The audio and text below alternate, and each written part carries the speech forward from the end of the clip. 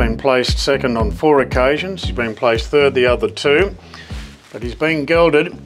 All the equipment we've got going here, this is the Glen Sound box that we use, and we've got there I'm listening to the Sky Sports radio. Over here the Sky One, here as well the Thoroughbred Central channel, and then I've got the PA. So we've got a whole lot of noise coming through the headsets here, and sometimes it does get very confusing. I'll just turn the whole lot off. Baymont's almost there, and Skip a Beat just standing in front of the gates.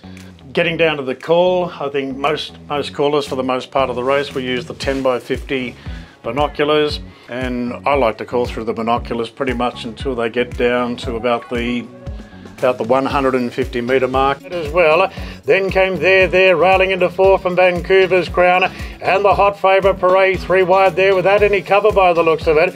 As the old expression goes, put down the glasses and you just sort of call the rest. Getting down to the winning post over here.